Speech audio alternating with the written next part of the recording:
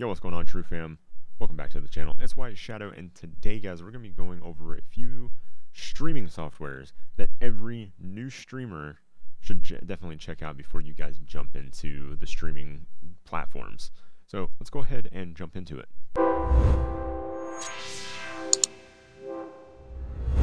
Alright guys, like I said, we're going to be going over all of the different softwares that I personally recommend to any new streamer that is jumping into streaming for the first time. We're going to be visiting the websites. I'm going to go over like the details and everything.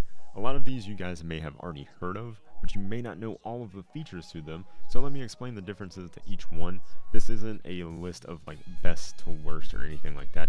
It's just weighing your options when looking for a streaming platform or streaming software for that matter. Let's go ahead and check each one out, starting with OBS. Alright, so like I said, we're going to start with OBS. OBS Studio is probably the most popular streaming software on the market, and for good reason. It's basically the first streaming software that we've ever had. It started in a beta, and now we are on version 22.0.2. And that is the current, most recent version. This actually is the one that has the brand new NVIDIA encoder that I used for the RTX video that we did. This is OBS Studio. This is actually what I record most of these videos off of because it's able to do 1080p, 60 FPS, really stable, all of that fun stuff. So it's kind of a multi-use platform. If you like to stream, if you like to make videos, and it works on Windows, Mac, or Linux. So if you guys stream off of any one of those, you can definitely use it. So the features you're going to see: high performance real-time video audio capturing. I would say OBS probably has the best implementation of that, and it's free. OBS is 100% free. You don't have to pay for it. That's another great thing. Set up an unlimited number of scenes that you can switch through. You have an intuitive audio mixer, powerful, easy-to-use configuration options, streamlined settings panel, and modular dock UI. You can rearrange the layout exactly as you like. That is definitely new. I didn't know they added that myself, which is pretty cool. So I mean, they've done a lot of upgrading to OBS. It's a fantastic software. I've used it throughout the years, and this is where I recommend every new streamer start at. OBS, learn it, learn to love it, and once you learn this, it actually translates to each streaming software that I'm going to go over in this video. So I would say start here, learn the ins and outs of OBS, and then if you feel like it, branch out. So the next one on the list is actually going to be Streamlabs OBS. This is another super popular option to streaming. Now, there's one caveat to this that a lot of people don't know. This is actually still in beta. They haven't put a full release out yet, so keep that in mind. Stuff can break on Streamlabs OBS, but it's still a great option, especially for a lot of starters out there that don't have a huge budget for overlays and themes and all of that fun stuff. It actually has a built-in theme generator. You can actually filter these for whatever the heck you want. You can hit the view more option here to see more. I'm not going to do that because there are literally thousands animated overlays, custom alerts added into these overlays. It gets crazy. So yeah, definitely check out Streamlabs if you like themes and you don't have enough to go purchase a custom one. They got you covered on that front. Another great little feature is the face masks. You can actually have this linked in with your donations, so people can donate like a certain amount of money and pop up a face mask, and it actually works very well. I would recommend getting a decent camera like a C920, 922, or a Brio for this one, but it works very, very well, and they last a long time, and I've never had one break on me for the time that I've used them. And because I personally actually use Streamlabs OBS because I use the entire Streamlabs suite of alerts and things of that sort. So yeah, if you're using their alerts and you're fully integrated in the Streamlabs ecosystem, Streamlabs OBS is a good transition from open broadcasting software, or OBS. If you're into all of this stuff, you can still use OBS and use the Streamlabs, but you have all of these integrations from Streamlabs, so why not? This is the one that's going to kind of bring a lot of people in here. It's super easy to set up, and you can go live in 60 seconds. Streamlabs really spent a lot of time developing this software to make it easy for streamers to go live. Super simple. You can do everything right there from the software. You have your chat, you have all of your mixer settings, just like you would in OBS. You have your preview there.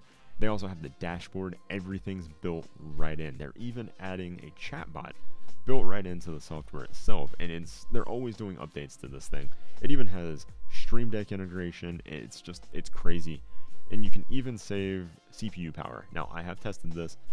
Streamlabs OBS does save a lot more processing power than OBS. Whatever they did, even with all of the plugins and everything they did, their optimizations are a little bit better. Another great thing to this is the 2 times better video encoding. Now, this doesn't have the RTX encoder that I have tested on this channel, but it does have a little bit better encoding presets, and I don't even know why, but whatever they did looks better on the Streamlabs OBS than it does on any of these other softwares that I'm going to show you. So that is one huge plus to using this software. It is able to kind of utilize all of those resources of your PC a little bit better than the competing softwares. So that's another great thing about Streamlabs OBS. Now, kind of a new player on the market is StreamElements OBS Live. StreamElements has actually been around for a while. They have like chat stats and things of that sort. I'm not going to go into that right now, but they have all these like chatbots, overlays, loyalty, kind of like Streamlabs, but they also decided they were going to make an OBS plugin. Now, this is a plugin that just goes on the stock OBS software. And what this is it's kind of like Streamlabs OBS. They have the seamless stream management engagement system, so you can have the StreamElements dashboard, you have your live tile there, your live feed, and you can have chat. You can rearrange it however you want, just like Streamlabs OBS does. And this integrates with StreamElements very nicely. You can have the chatbot running with it, and it's actually a really cool overlay. I haven't personally tested this thing out, but I know a ton of my friends who are streamers use this thing and absolutely love it because it's base OBS with an added flair. So OBS Live is definitely a cool little add-on. You really, when they say goodbye to clutter, they mean it. I mean, they take all sorts of stuff and seamlessly integrate it straight into OBS and make it 10 times better. So it's something to take a look at if you're just a fan of the overall functionality of OBS, but you wanted some added stuff so you don't have to have all of these different resources open. The biggest hit to your performance when streaming is keeping chat open in Chrome browsers and all of that fun stuff. So if you can minimize all of that and condense it into one program, that will help. Definitely, because we know Chrome takes up a ton of RAM, and RAM is very precious to you when you're streaming. Now, the last one we're going to look at is XSplit, specifically XSplit Broadcaster. There are a couple different ones. When you're on the home page, it's going to say XSplit Broadcaster, Gamecaster, and XSplit VCam. You want the Broadcaster. So this is basically a paid version of OBS, but they have very professional production features. You can actually do 4K 60 FPS streaming with XSplit, whereas with OBS you cannot. So if you want to stream in 4K 60, this is the one you're going to go with. This is a very, very, very good program. It's just paid. You have to pay for it. They have subscription fees. See the upgrade button. There is a free version, but you do lose a lot of options when you do the free version. But the thing about this is they have this projector mode where you can display various scenes to any device connected to your PC's GPU. Whiteboard stream annotations, perfect for shoutcasters, live events. You provide live analysis and illustrations right there in the software, which is really nice.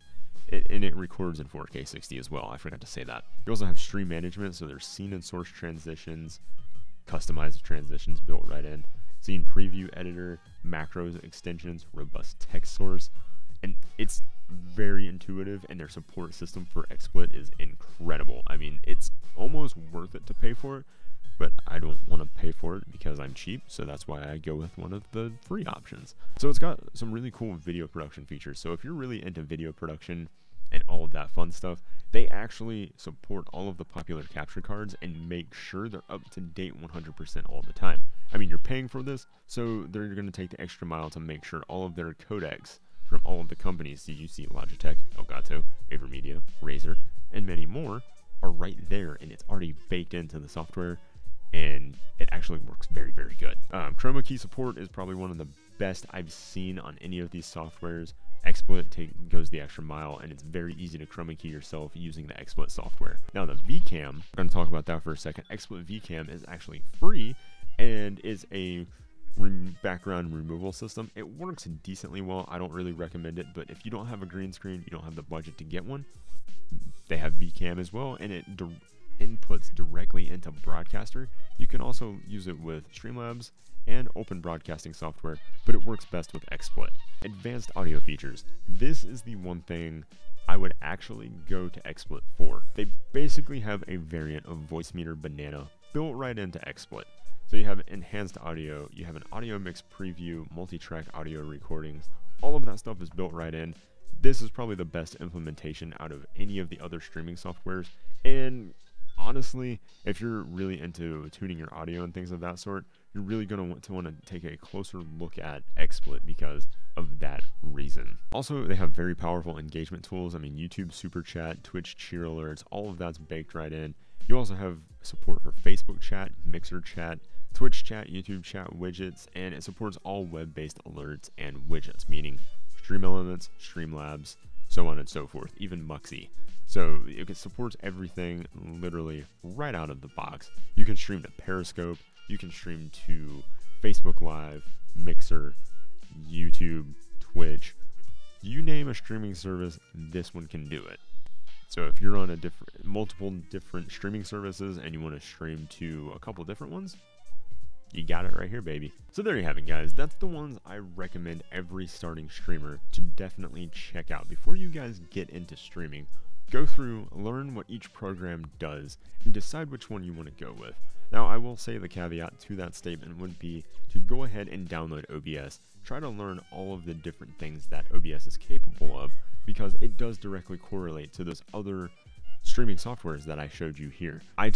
Before I ever started streaming, I took at least 3 weeks and I learned everything there was to know about OBS. I sat down and I learned it in and out as much as I possibly could. And honestly, that has helped me more in my streaming career than anything that I have done thus far. OBS is a very powerful software and something you're going to use each and every day, no matter which variant you go with. So it's good to go ahead and learn each respective software to figure out what's going to suit you the best. Because if you're not comfortable with the software, something's going to break and you're not going to know how to fix it. No, that's kind of the reason why I make these videos in the first place. So if you guys ever run into an issue that you just can't figure out, be sure to join us in Discord.